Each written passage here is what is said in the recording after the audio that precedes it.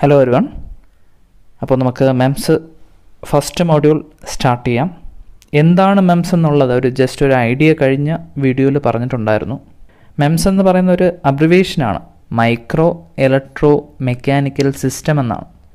MEMS contains components of size in 1 micrometer to 1 millimeter. അപ്പോൾ MEMS എന്ന് പറഞ്ഞൊരു സിസ്റ്റമാണ്, മൈക്രോ സിസ്റ്റം തന്നെയാണ്. അതിൽ ഒത്തിരി എലമെൻറ്റ്സ് ഉണ്ടാവാം, മെക്കാനിക്കൽ ആൻഡ് ഇലക്ട്രിക്കൽ എലമെൻറ്റ്സ് വരാം. ഈ എല്ലാം എലമെൻറ്റ്സിൻ്റെ സൈസാണ് maximum up to 1 millimeter. Generally 1 micrometer to 1 millimeter size തന്നെയാണ്. ഇനി ആ ഒരു എൻറ്റയർ സിസ്റ്റവും, ആ ഒരു MEMS സിസ്റ്റവും മൈക്രോമീറ്റർ ടു മില്ലിമീറ്റർ സൈസ് തന്നെയായിരിക്കും. വളരെ മൈന്യൂട്ട് സിസ്റ്റം ആയിരിക്കും. ഒരു പ്രഷർ സെൻസർ ആകാം, ഒരു മൂവിങ് പാർട്ട് ആകാം, ഒരു മൈക്രോ ടർബൈൻ ആവാം. എന്ത് തന്നെയായാലും അതിൻ്റെ സൈസ് എന്ന് പറയുന്നത് മൈക്രോമീറ്റർ റേഞ്ചിൽ തന്നെയായിരിക്കും. ഇനി ഇതിൻ്റെ ആപ്ലിക്കേഷൻസ് എന്താണ്, മെയിൻ എലമെൻറ്റ്സ് എന്താണ് എന്നൊക്കെയുള്ളതാണ് ഇനി പറയാനുള്ളത്. The core element in MEMS generally consists of two principal components. That is a sensing or actuating element and a signal transduction unit. ആ ഒരു ഫിഗർ നമുക്ക് നോക്കാം. ഇപ്പോൾ ഇതിൽ കാണിച്ചിരിക്കുന്നത് MEMS as A micro sensor. അപ്പോൾ പ്രിൻസിപ്പൽ കമ്പോണൻസ് എന്ന് പറയുന്നത് ഒന്നുകിൽ അത് ആക്ച്വേറ്റർ ആവാം, അല്ലെങ്കിൽ സെൻസിങ് എലമെൻ്റ് ആകാം. ദെൻ സിഗ്നൽ കണ്ടീഷനിങ് അല്ലെങ്കിൽ സിഗ്നൽ ട്രാൻസ്ഡക്ഷൻ യൂണിറ്റ് ആകാം. എന്താണ് മൈക്രോ സെൻസർ, അതിൻ്റെ ബേസിക് ബ്ലോക്ക് ഡയഗ്രം എന്താണെന്നുള്ളത് നമുക്ക് നോക്കാം. ആദ്യം നമുക്കതിൻ്റെ ഡെഫിനിഷൻ നോക്കാം. എന്താണ് micro sensors? So microsensors are built to sense the existence and the intensity of certain physical, chemical or biological quantities. അതായത് temperature, pressure, force, sound, light, then radiation, magnetic flux, then chemical compositions, etc. അപ്പോൾ ഇതിൻ്റെ ഇൻറ്റൻസിറ്റിയും ക്വാണ്ടിറ്റിയും measure ചെയ്യാനുള്ള, ഇത്തരം physical, chemical, biological ക്വാണ്ടിറ്റീസിൻ്റെ ഇൻറ്റൻസിറ്റിയും measure ചെയ്യാനുള്ള എലമെൻ്റാണ് sensors എന്ന് പറയുന്നത്. അത് micrometer റേഞ്ചിലാണെന്നുണ്ടെങ്കിൽ micro sensors എന്ന് പറയും. ഇപ്പോൾ കൺവെൻഷണൽ സെൻസേഴ്സ് ഉണ്ട്. അപ്പോൾ കൺവെൻഷണൽ സെൻസേഴ്സ് എന്ന് പറയുമ്പോൾ 7 സെൻറ്റിമീറ്റർ കുറച്ചുകൂടി ബിഗർ ആയിരിക്കാം. ഇവിടെ മൈക്രോ സെൻസിങ് എലമെൻ്റ് എന്ന് വരുമ്പോൾ അതിൻ്റെ സൈസ് എന്ന് പറയുന്നത് 1 micrometer to 1 millimeter സൈസ് ആയിരിക്കും. അപ്പോൾ അതിൽ തന്നെ ഫാബ്രിക്കേഷൻ ടെക്നിക് ചലഞ്ചസ് ഒത്തിരി ഉണ്ട്. സ്കെയിലിംഗ് ലോസ് എങ്ങനെ നമ്മൾ റെഡ്യൂസ് ചെയ്യുമ്പോൾ എഫിഷ്യൻസി എങ്ങനെ ചേഞ്ച് ചെയ്യും, അതൊക്കെ സ്കെയിലിംഗ് ലോസൊക്കെ നമുക്ക് പിന്നീട് പഠിക്കാവുന്നതാണ്. അപ്പോൾ ആദ്യം നമുക്ക് ബ്ലോക്ക് ഡയഗ്രം നമുക്ക് ചെക്ക് ചെയ്യാം.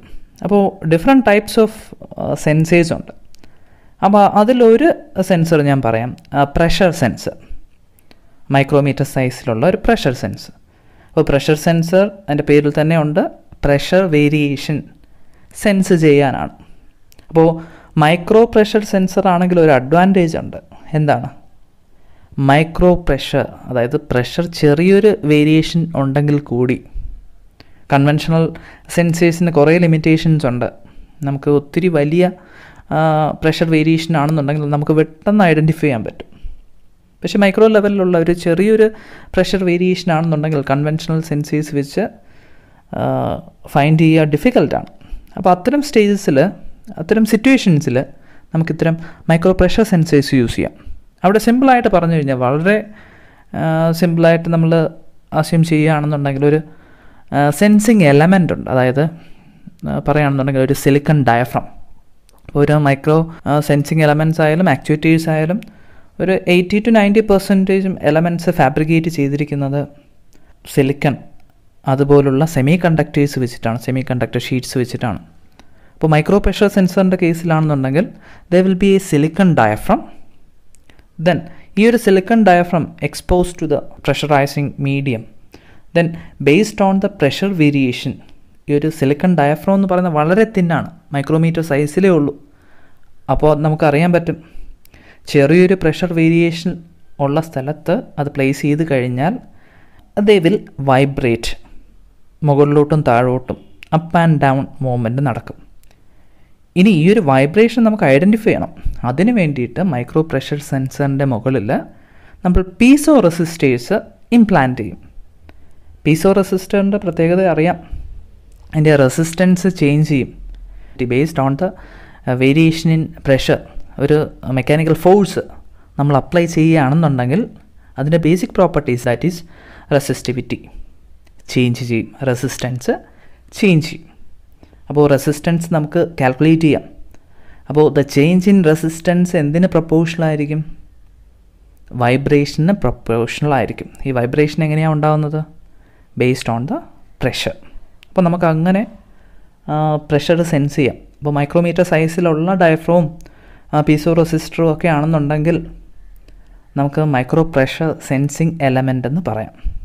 അപ്പോൾ ഇനി ഇതിൻ്റെ ബ്ലോക്ക് ഡയഗ്രം നോക്കാം. ഇതൊരു മൈക്രോ സെൻസറിൻ്റെ ബ്ലോക്ക് ഡയഗ്രമാണ്. അപ്പോൾ ഇൻപുട്ട് സിഗ്നൽ എന്ന് പറയുന്നത്, മൈക്രോ പ്രഷർ സെൻസർ എന്ന് പറയുമ്പോൾ തന്നെ ഇൻപുട്ട് സിഗ്നൽ എന്ന് പറയുന്നത് എന്തായിരിക്കും? പ്രഷർ, അല്ലെങ്കിൽ pressure variation, change in pressure. Then micro sensing element, നമ്മളിപ്പോൾ എടുത്ത എക്സാമ്പിളിൽ മൈക്രോ പ്രഷർ സെൻസറാണ്. അവിടെ മൈക്രോ സെൻസിങ് എലമെൻറ്റ് എന്താണ്? യെസ്, സിലിക്കൺ ഡയഫ്രം ആണ്. Silicon diaphragm in micrometer size. ഇനി അതിന് മുകളിൽ നമ്മൾ പീസോ റെസിസ്റ്റർ ഇംപ്ലാന്റ് ചെയ്തിട്ടുണ്ട്. അപ്പോൾ ഇവിടെ sensing element, micro sensing element എന്ന് പറയുന്നത് ഡയഫ്രോം പീസോ റെസിസ്റ്റേഴ്സും കൂടി ചേർന്നിട്ടുള്ളതാണ്. ഈ ചേഞ്ച് ഇൻ റെസിസ്റ്റൻസ് നമുക്ക് കാൽക്കുലേറ്റ് ചെയ്യണം. അതെന്തിന് പ്രൊപ്പോർഷണൽ ആയിരിക്കും? വൈബ്രേഷൻസിന് പ്രൊപ്പോർഷണൽ ആയിരിക്കും. അപ്പോൾ നമുക്ക് resistance, change in resistance calculate ചെയ്യണം. അതിനാണ് ട്രാൻസ്ഡക്ഷൻ യൂണിറ്റ്. അപ്പോൾ ചേഞ്ച് ഇൻ ആ ഒരു ബ്ലോക്ക് ലെവലിൽ റെപ്രസെൻറ്റ് ചെയ്തു എന്നേ ഉള്ളൂ. ട്രാൻസ്ഡക്ഷൻ യൂണിറ്റ് അപ്പോൾ എന്താണ്? നമ്മൾ മൈക്രോ പ്രഷർ സെൻസർ എടുക്കുകയാണെന്നുണ്ടെങ്കിൽ ചേഞ്ച് ഇൻ റെസിസ്റ്റൻസ് കാൽക്കുലേറ്റ് ചെയ്യണം, കറസ്പോണ്ടിങ് ഇലക്ട്രിക് സിഗ്നൽസ് പ്രൊഡ്യൂസ് ചെയ്യണം. അപ്പോൾ നമ്മൾ എക്സ്റ്റേണലി ഒരു വോൾട്ടേജ് അപ്ലൈ ചെയ്ത് വോൾട്ടേജ് ഡ്രോപ്പ് കാൽക്കുലേറ്റ് ചെയ്യും. വോൾട്ടേജ് ഡ്രോപ്പ് എന്ന് പറയുന്നത് റെസിസ്റ്റൻസിന് പ്രൊപ്പോർഷണൽ ആയിരിക്കും. അപ്പോൾ ട്രാൻസ്ഡക്ഷൻ യൂണിറ്റ് വെച്ച് corresponding change in resistance calculate ചെയ്യും.